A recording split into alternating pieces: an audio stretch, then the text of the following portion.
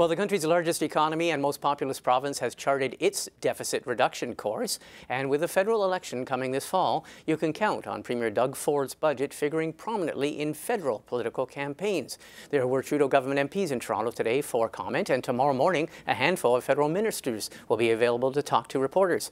For their reactions, I'm joined now by three MPs from the different federal parties. Peter Fragiskatos is the Liberal MP for London North Centre. John Brassard is the Conservative MP for Barrie Innisfil, and Peter Julian is the NDP's Deputy Finance Critic. Thanks, all three of you. Thanks for joining us. Great to be here. Thanks to be here. Now, I know, as I mentioned, I anticipate there will be much talk about the Ontario government's budget. I want to start off with the Conservative on the panel, because John Brassard, I remember you telling us a few months ago, many months ago, that you were actually campaigning for the provincial Conservatives. I know you're paying close attention to this. How do you think the Ford government's budget is going to play out in federal politics? Well, I certainly don't think it was the shock and awe of austerity that the federal Liberals were salivating over or hoping for sure.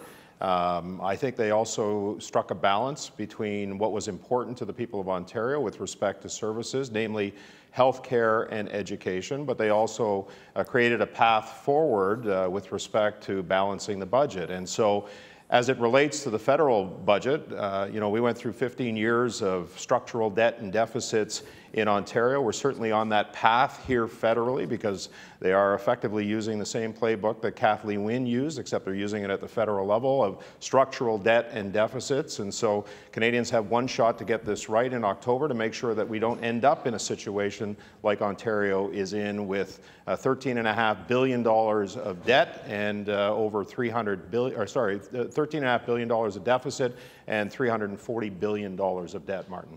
Okay, Peter, I want to go back to the Liberal on the panel. Peter Fragiskatos, what will you say? The Conservatives federally are going to be pointing to the Ontario deficit reduction plan, and they're going to say your federal budget. I mean, we've had all of the Trudeau government budget deficits, and there's not been a plan to get out or to eliminate the federal deficit. Is that going to put you on the spot because they'll be comparing you with the Ontario deficit reduction plan?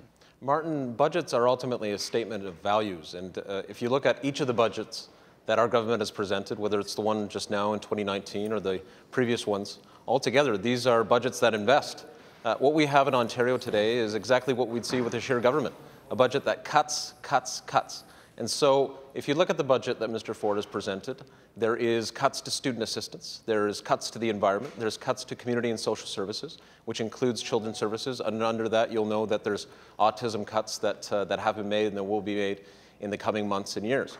In addition, the Department of Indigenous Services in Ontario is seeing a 50% spending cut reduction. But most of the cuts, in fact, Martin, were carried out long ago.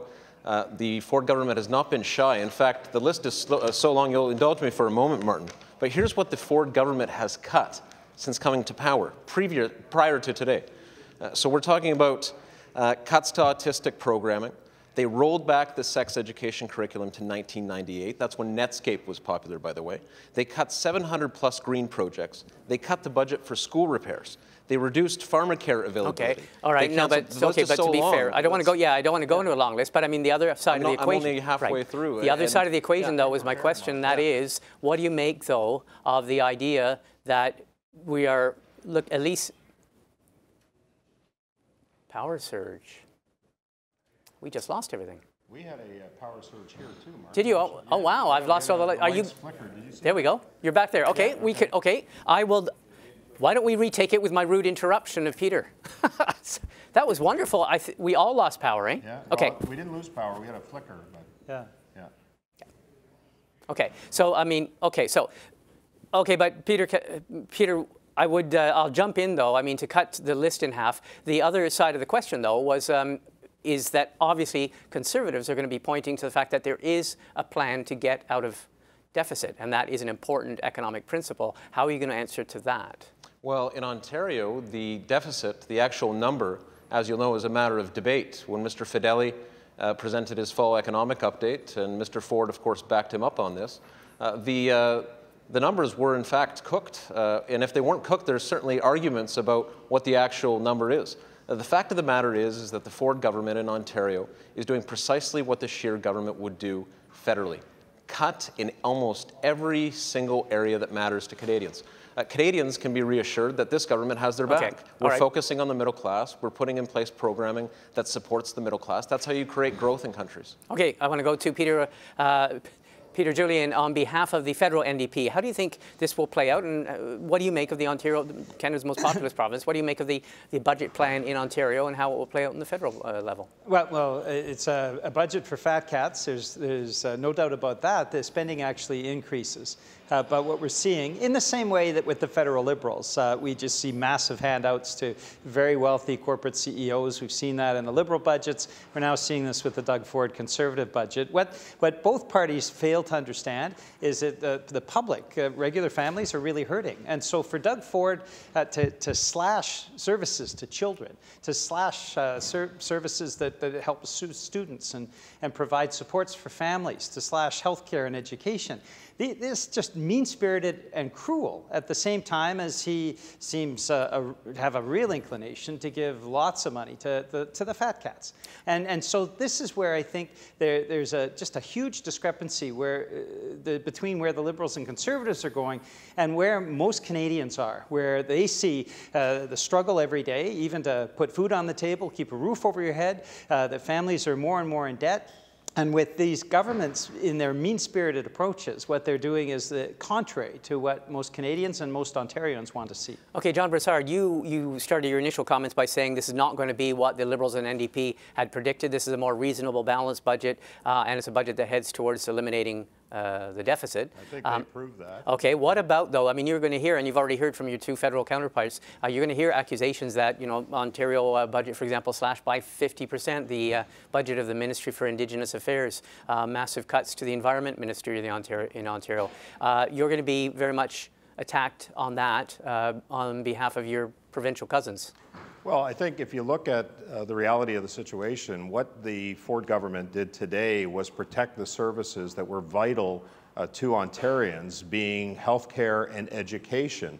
And they made it very clear that that's what they were going to do. They also made it very clear that they were going to create a path towards a balanced budget. A balanced budget that, I'll remind everybody, is not foreseen until 2041 here federally. So the reality is that when these structural deficits and debt take root, like we're seeing here in Canada, you know, taxes are going to go up, and some of those services will have to be realigned. And so today's budget, I think, you know, at least from what I'm seeing, the initial reaction has gone over very well with the people of Ontario, and there's been some very positive reaction to it. Okay, Peter Fragiskatos, how much is the Ontario budget and a possible victory by Jason Kenney of the United Conservative Party in Alberta next week, how much is this actually going to help the federal Liberals? Because many people have suggested you would love to campaign and make your targets governments in Ontario and Alberta.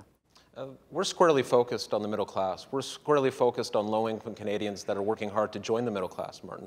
In fact, my friend John talks about deficits. Most of the deficits that Canada has seen have come under Conservative governments.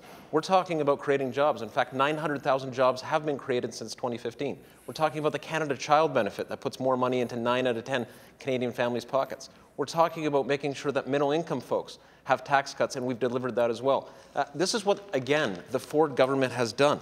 In addition to what I just mentioned, they cut affordable housing spending. They cut the French language commissioner. They fired the chief scientist. They canceled plans for a French language university. They cut mental health care funding by $1.34 billion. They have cut supports for the visually impaired, Martin.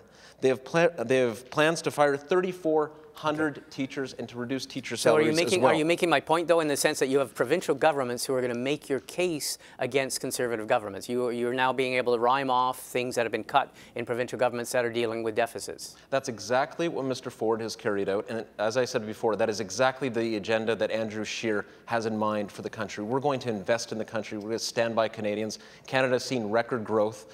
Very low unemployment, in fact, historically low unemployment rates that we haven't seen since the 1970s. We are seized with a middle-class agenda, and we're delivering it. Okay, but as your colleague to the right of you said, no plan to get out of deficit until 2041. I want to turn to Peter Julian. The debt-to-GDP ratio, Martin, is in going fact down. on the decline. Okay. And look at what the IMF and Christine Lagarde has said about our government. We're setting an example for progressive governments around the world. Granted, on the deficit issue, I want to go to Peter Julian. Peter Julian, as you are well aware, in the last election, the whole issue of deficit spending was a big one, and it was a very costly one for your former leader, Thomas Mulcair, because he was pitching fiscal responsibility. Your position when it comes to deficit reduction in this upcoming election? Well, the NDP has always been, and this is the Federal Ministry of Finance that tells us, with the fiscal period returns that they've been covering for decades, the NDP and NDP governments have always been the most responsible in terms of balancing budgets and paying down debt. And we've done that by maintaining and enhancing services. The way we do this is by not shoveling money out the door to the fat cats. And this is what we've seen with the Liberals. They gave $12 million to Loblaws for new fridges. They're giving $15 billion in terms of Trans Mountain, and they paid $1 billion too much for the pipeline. And when we see the kind of preferences that they're giving to SNC-Lavalin, you see how Liberal corruption has really permeated the entire government. And then you see Doug Ford in Ontario doing much the same thing, increasing spending, which is what he's done. Well, he cuts by children, Indigenous communities, cuts in the environment, cuts in education, cuts in healthcare. That's not a balanced approach at all. So what the NDP will be talking about is making sure that we actually establish a fair tax system so that we have the resources to make investments in families. And when we have the lowest effective corporate tax rate among all industrialized countries because of tax havens and tax loopholes,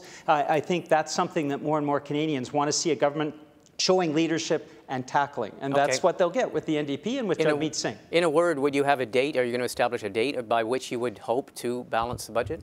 What we will be doing is making sure that we have a fair tax system in place and that we're making investments for regular families. And that is our priority. And of course, because the NDP governments historically have always been the best to balance budgets and pay down debt, we'll be doing that after we've taken care of regular Canadians. Last question in 10 seconds. John Brassard, will you have a date that you will commit to, or you can suggest to Canadians in the upcoming election about by when you would eliminate the deficit? Well, Andrew Scheer has said that he will look at balancing the budget within 2 years, but I hate this answer, Martin, but it's an answer we got to give. These guys are spending like drunken sailors, and so we're going to have to look at the budget to make sure. But Andrew is committed to within 2 years. Okay, well, listen, I want to thank all three of you for speaking with us. And something tells me we will revisit this issue as it not just the Ontario budget, but the whole budget issue. We'll be talking about this over the next few weeks and months. Thanks for speaking with us. Thanks for having us. Thank you very much. Thank you, Martin.